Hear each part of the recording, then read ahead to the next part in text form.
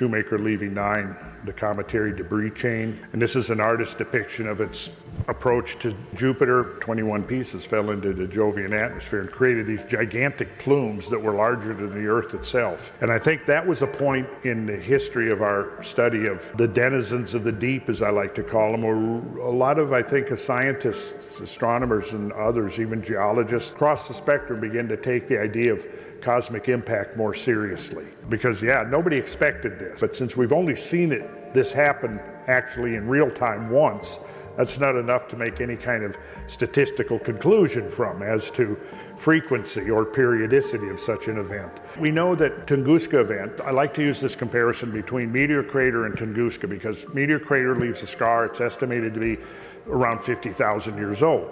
So 50,000 years ago, an iron asteroid slammed into the deserts of, if it was, probably was not a desert then. I think if I recall, it was not a desert at that time. But in any case, it slams into the Earth. It leaves a big crater that we can come by thousands of years later, see it in the ground, and here's the mute evidence of this catastrophic event. Well, Tunguska, if it had happened a century earlier, we would not have known about it. Simply because, you know, the story of Kulik and his intrepid efforts to track down the zone of destruction caused by the Tunguska event between 1927 and 1928, when he was finally able to access the site. And as a result of that, was already, you know, he was able to see the blowdown of the trees, you know, as far as the eye could see. But even now, it's rapidly regenerating, and in another century or two, it'll be very difficult, except to the trained eye, that there'd ever been something like that happened.